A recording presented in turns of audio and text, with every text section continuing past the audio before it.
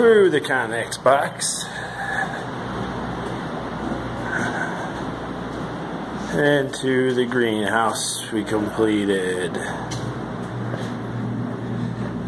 And I finally started running some electric. 120 feet down there. 240-foot greenhouse by 90 feet. It's supposed to be 20,000 square feet. That's the inside. Then walk back through the Connex box. This is where the conveyor belts come through. That's the quiet kid, Adrian. He won't talk to me. Conveyor belts run through here, connect to here to this machine, which waters them all. Comes through here, which this is another tent room we have. These are all the workstations where the plants get planted. This is something to pick through in case you feel like picking a nug out and smoking while you're working these long hours. And the conveyor's pretty long. This is a potting machine that makes the holes into the pots, into the, well, let me start from the beginning. This is the core buster.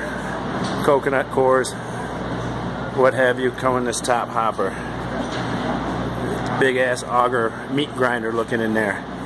Comes out of here, shoots out of here, comes up to there, which drops into that vessel, which is the mixer. Out of the mixer comes up this here conveyor.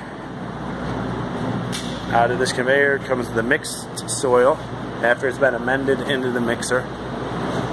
Out of this hopper into this gadget here, where you can also add fertilizers and such in the top hopper of this tracker. Then that shit drops down into this is where we will feed the pot, which goes all the way down that way, takes that 90 back into the greenhouse like I showed you.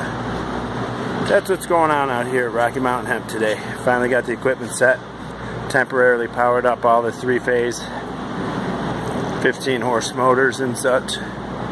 This is my handy dandy little electric work. It looks a little dangerous, but I've been running it all day, and thus far no one has gotten shocked. Happy. What?